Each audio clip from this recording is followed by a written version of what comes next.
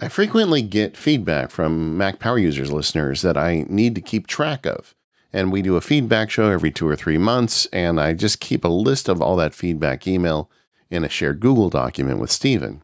So for the longest time, the way I've been doing this is copying the text out of the email, then going to Safari, opening the shared Google document, scrolling to the bottom, hitting paste. It's just a bunch of manual steps, which for a guy who makes a podcast called The Automators is crazy. So I took a few minutes today and wrote a quick, easy script to take a copied text and put it into the bottom of a shared Google document. And I thought that may be useful for some other people. So here's a video on it. The steps of the Keyboard Maestro script are not difficult. First, we just open up Safari and we put it at the front. And then I move and resize it to put it on the right side of the screen. I usually keep Safari on the right side, so I just want to make sure it's where I expect to see it. And then I do a pause of 1 second. You need to give it a second to get the window moved. And pauses in this script are super important.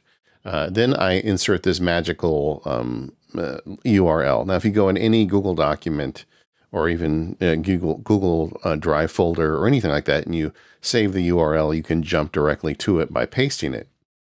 I've grayed out the one here because I don't want you guys adding a bunch of stuff to our feedback outline, but you can do this with any Safari URL. The trick here is pausing for 3 seconds. Now, I tried it 1.5 seconds and it worked sometimes, but it always works with 3 seconds.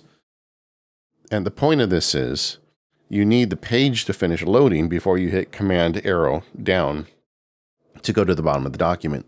If the page isn't done loading, it breaks. So I do a 3-second pause, and then I type a keystroke, Command down arrow, which jumps to the bottom.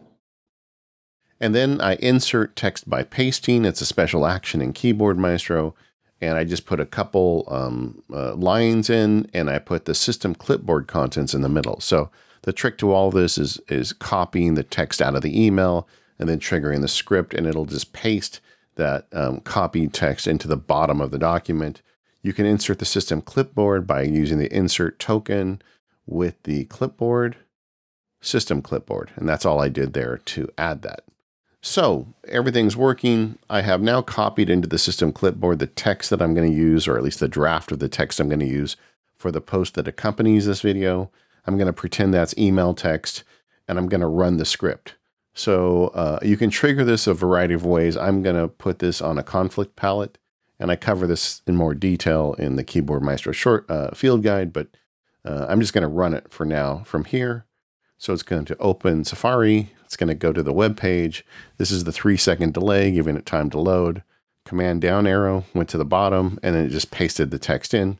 You can see I tested it once before I recorded. I forgot to delete that, but it just pasted that text in for me at the bottom with the lines on the above and below. If you've got Google Documents where you're frequently pasting information, this is a really easy script to do that automatically.